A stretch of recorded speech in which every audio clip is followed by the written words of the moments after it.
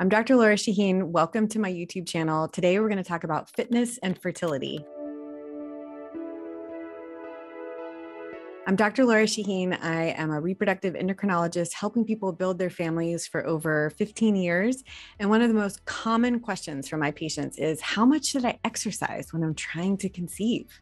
This is such a confusing topic for so many people. It's confusing because every person you ask will give you a different answer.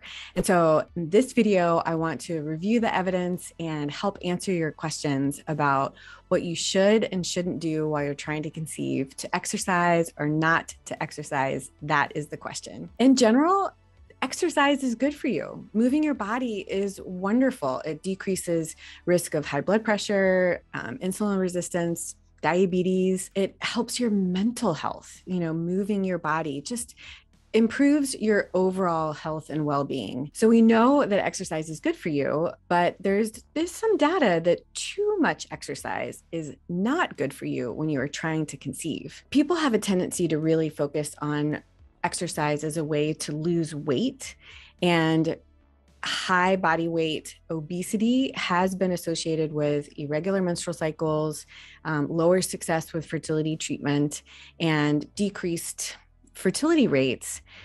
It's not black and white. There are some people that technically are obese based on kind of archaic measurements, which are body mass index. It's kind of a formula with your height and weight. There's some people that are very fertile at an overweight level. So it's hard to say that a certain number on a scale is going to impact someone's fertility. And it's not black and white to just give guidelines like, oh, your BMI should be this, therefore you're going to be fertile. Because everybody's fertile at different weights. Every person's body is different. And exercise and obesity, yes, the more you move, the lower chance you're going to put on pounds. People who are exercising have a higher tendency of losing weight, but moving your body is not all about being a number on a scale. There's actually some evidence that people who might look fit and on the cover of a magazine looking great in some yoga pants actually are extremely unhealthy. And so you can't equate a number of a scale with health or reproduction, although yes, there is data that high body weight can impact overall fertility. But I just want to be very careful about how I deliver the message and realize that every person is different. For a great review on the impact of fertility, especially on women with obesity, is from 2015, and I'll link it in the notes here. It's a great article. I know it's from 2015, but it goes through physiology and understanding how high insulin levels can impact ovulation, how high levels of estrogen that are stored in fat cells can impact overall health and reproductive well-being. So that's an excellent review if you want to learn more about obesity. It's not all about weight or what you look like in a mirror. Exercise can benefit your fertility kind of at no matter what weight. There's an interesting study that showed that women who would fit normal weight on, the medical chart, if they're just sedentary, if they're not moving their body, they have a lower fertility rate. That's pretty interesting. So it's not just numbers on a scale. There is a benefit to moving your body regardless of your weight. But too much exercise is not good either. An interesting study from Norway looking at over 4,000 women who were reporting their lifestyle, how long they were trying to conceive, showed that moving your body up to 3 hours a week was associated with more regular menstrual cycles and a higher fertility. But too much exercising to the point of exhaustion and stress in your body can lower fertility rates. Another great article that really goes through how strenuous exercise can impact luteal phase hormones, ovulation, regularity of menstrual cycles, etc. I will link here. But this study really showed that in highly active, strenuous exercise, high-level athletes, that there is a longer time to conceiving and an impact on your overall fertility. So what did I just say? I basically was all over the map. Moving your body is good. Overweight can be associated with lower fertility rates, but over exercising can also be associated with lower fertility rates. And so Should you or should you not exercise? And if so, how much? One article tried to put a bunch of studies together. It's called a meta-analysis, where they pull together a bunch of different studies that are looking at this question, like how much exercise is good or how much exercise is bad, and try to come up with a recommendation based on a lot more data. Basically said some exercise is good, but too much is not good for you. So read that article too. But I can tell you what I tell my patients. When you are trying to conceive, move your body. Don't stop exercising, but you might want to modify. Think about it like in a physiologic way.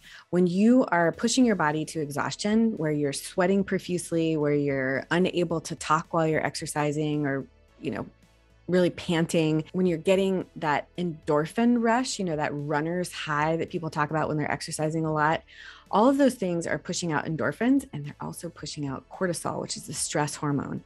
And in that state, your body is in fight or flight mode. It is focused on running away from that bear in the woods, not focused on reproduction. So the more strenuous exercise you put on your body, the less focus on reproduction will happen. And I know, like, I was told in medical school, like, oh, as long as someone's having regular menstrual cycles, then they're not exercising too much. Well, okay, yes, the menstrual cycle is a litmus test on your overall health. I think it should be like another vital sign that we check on, because there's so much coordination and things that have to communicate for us to even have a menstrual cycle once a month. It's amazing. And it really means a lot of things are working. However, there are definitely people that have regular menstrual cycles and they probably are ovulating, but they still might take longer to conceive because there's just so much more to it than that.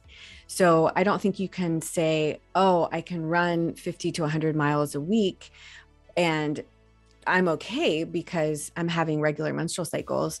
I just don't know. I don't know for you. So it might help to modify a little bit. Some people have told me, oh, well, as long as the BMI is over, pick one, over 18, over 20, then that person's fine. They've got enough body fat to have regular menstrual cycles and to be fertile. That just doesn't work for everyone either. It's hard to fit into a mold. Other people have been told, and I've had attending say, well, oh, just keep your heart rate under 140 and that's okay. Well, maybe that's okay for a lot of people, but man, there are some incredible athletes that work out an incredible amount and their heart rate never gets over 100, right? The more fit you are, the more used your heart gets to, being really high performing in your body, but at a lower heart rate. So I don't think that works for everyone either. Anytime I talk to a patient about maybe cutting back a little bit on exercise, so many people use it to help their mental health, to decrease stress. Some people honestly get addicted to exercise and that endorphin rush. So it can be really nerve-wracking when the doctor is saying like, okay, let's cut that out. So I never want to tell anybody to stop exercising, just maybe modify, run, but maybe not as many miles, or don't push your body to the point where you get that endorphin rush or you're really stressing your body out. Do more low impact exercise. So if you follow me on Instagram or TikTok, you know that I love my Peloton.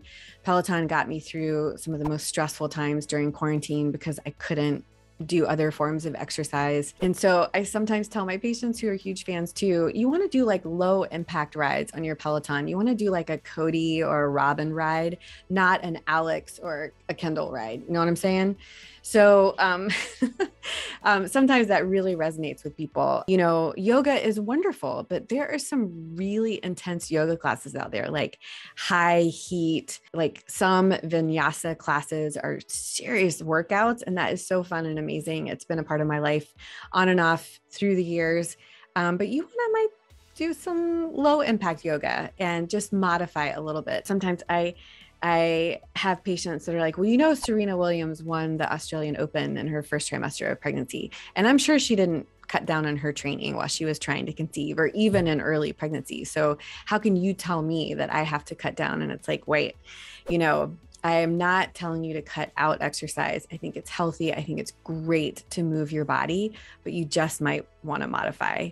So to recap, one of the most common questions I get as a fertility doctor is how much exercise, what's too much, what's too little? And the answer is It's different for every person. You should talk to your doctor about what's right for you.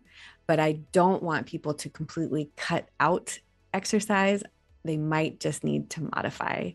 I hope this video was helpful. Like this video if it was helpful. Comment with questions that you have, other topics you want to cover, and subscribe to this channel. Stick around for more learning.